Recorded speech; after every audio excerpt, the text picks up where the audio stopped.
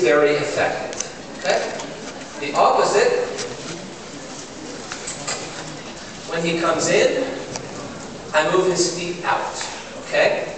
So the way that we do that is by using my rope or by focusing on his inside front hoof. So if he gives me 2 laps at the trot on the outside, I'll take my shoulder past his nose and I'll walk to the opposite rail all the way over here and I'll touch the rail. You might say, why would you do that?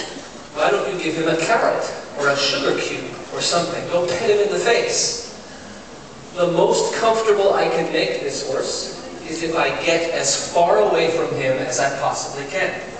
So because we're in an 18-meter round pen, the furthest I could get is 18 meters away. So if he just does something correctly, I move 18 meters away. Okay? So we'll try this again. Working in the same direction, so that I'm controlling his feet. Trying to keep him within 1 meter of the rail. I would like him to do 2 laps at the trot. And if he does, my shoulder goes past his nose and I walk away from the horse. Now it's very important that when you're walking away from the horse, that you don't turn around and look at the horse. Okay? Earlier we did a workshop with 8 students and their horses, and some of the students, and a lot of students will do this, turn and look at the horse. And let me show you why you don't do that.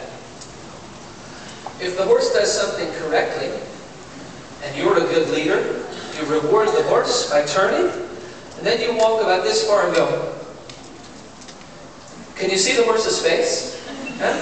If I'm not sure about the horse is going to be unsure about me.